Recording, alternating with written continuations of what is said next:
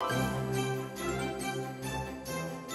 excited to be in the parade with my friends, and I'm really excited. This is my second year here, and also we're getting back to Toys for Tots, and I'm just really happy to be here. And it's cold, but that means maybe I'll have hot chocolate later.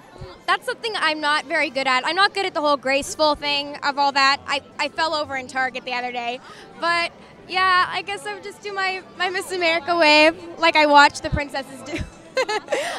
The best holiday gift I've ever been given is my grandmother. She collected music boxes when she grew up. So when I was little, I used to admire them, and every year she would give me one of her music boxes, whichever one she thought I would like. So I thought that was really cool because they're really old, and they mean a lot to her, and they mean a lot to me. So now I have all these music boxes.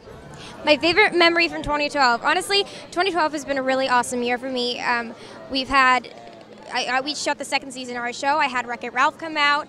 I had Frenemies, my Disney movie, come out. I've had really good things with my music, and we have really good things coming for 2013. I've been really fortunate this year. So to focus on the good things, I've been really blessed this year. I mean, I think Wreck-It Ralph was a big deal for me because I've always wanted to be in a Disney animated feature, so I was really happy to be part of that.